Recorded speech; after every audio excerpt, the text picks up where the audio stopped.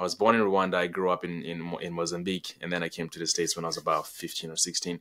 But in my infancy and up to 15 or 16, just the idea that there is such thing as poverty connected to being white is just that was incomprehensible in my mind, because every single white person that I've ever seen was coming to give me aid, right? So in my mind, it was just incomprehensible that you can have a homeless white person. So I remember driving downtown and I saw a homeless white man on the street, and that just shattered my mind. I was like, what is going on? Where am I? What is this?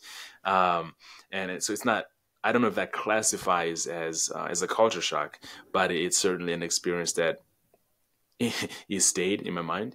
And I learned a lot from just that little thing. That it's like, well, okay, there is a lot more to life than I thought.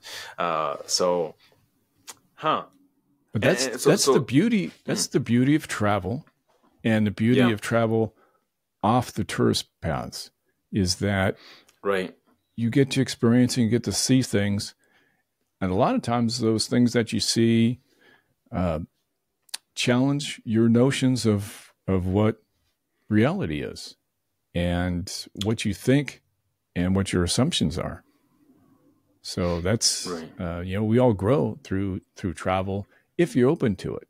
Now, if you're sitting on a beach somewhere in a hotel that looks like every other 5-star hotel, and sipping cocktails by the poolside, I mean, that's fine. Right. That's okay for what it is, but you're not going to learn much from the culture. Well, staying